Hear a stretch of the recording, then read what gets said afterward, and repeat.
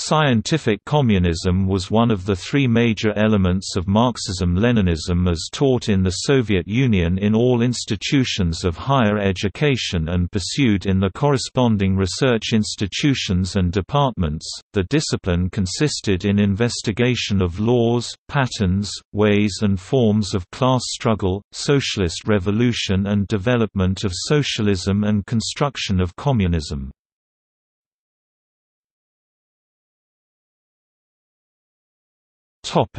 Overview.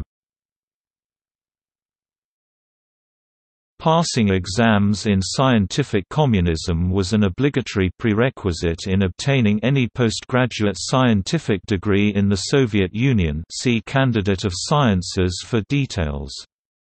Typical courses of study included the following topics, among others: Origins and development of the communist theory, Theory of Socialist Revolution, International Communist Movement, Dictatorship of the Proletariat, Transformation of Socialism into Communism, Democratic Centralism, Communist interpersonal relations and upbringing, Criticisms of anti-communism.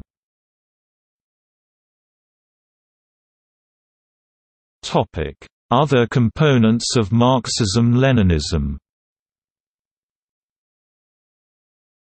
Marxist-Leninist philosophy, subdivided into dialectical materialism and historical materialism. Political economy, subdivided into the political economy of capitalism and political economy of socialism.